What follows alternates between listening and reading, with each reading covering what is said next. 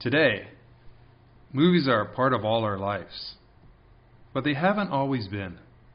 In fact, the history of the world's biggest entertainment industry is really quite short.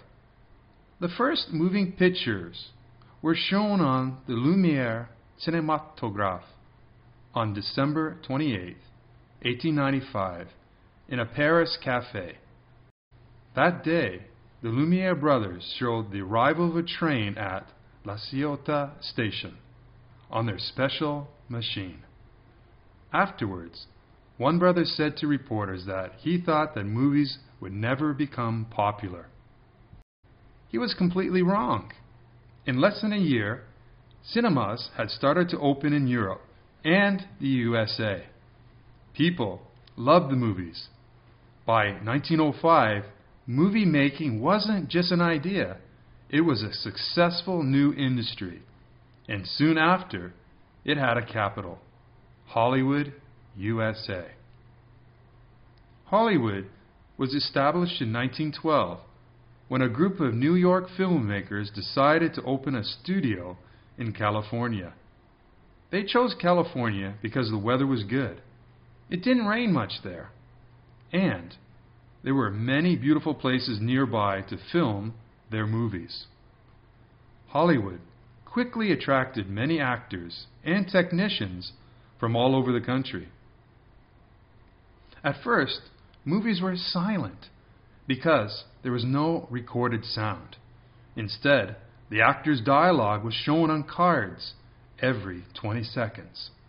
One director at the time said, "There will never be speaking pictures." He, like the Lumière brothers, was wrong. In 1927, a revolution began. It was in this year that the actor Al Jolson spoke and sang in a movie for the first time. The reaction of the movie audience was very enthusiastic. They wanted more talkies.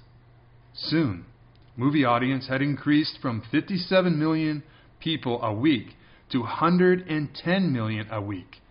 Only 31 years after Lumiere's first film showing, movies were a huge source of entertainment for people around the world. In 1932, there was another big change in movies, Technicolor. Color made movies more popular than ever. The next 20 years are often called Hollywood's golden age. In the 30s and 40s, millions of people went to the cinema every week. So it was a golden time for Hollywood. However, in the late 40s, movies had a new and dangerous competition, TV. America's TV revolution began after World War II. John Logie Baird invented the television, and at first, Hollywood didn't worry about it because it was small and only showed pictures in black and white. However, by the early 50s, movie audience had been cut by half because people were watching TV.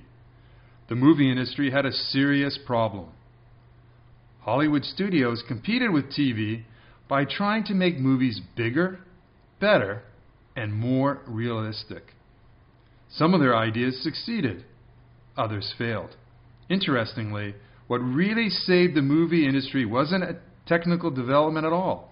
It was something completely different. Teenagers. In the mid-50s, teenagers started going to see movies. Before this time, most movie audiences members were over 30. Suddenly, that changed. That change has continued ever since. These days, 75% of all movie tickets are sold to people between the ages of 15 and 25. Today, TV and cinema live side by side. The movie industry didn't die after the invention of the TV, but movie audiences are still low compared to the 60 years ago. Because of this, movie making is very different than it was in the golden age. Movies today actually have 3 lives. First in theater, second on DVD, and finally on TV. However, one thing hasn't changed. Whether in a theater or at home, People still love watching movies.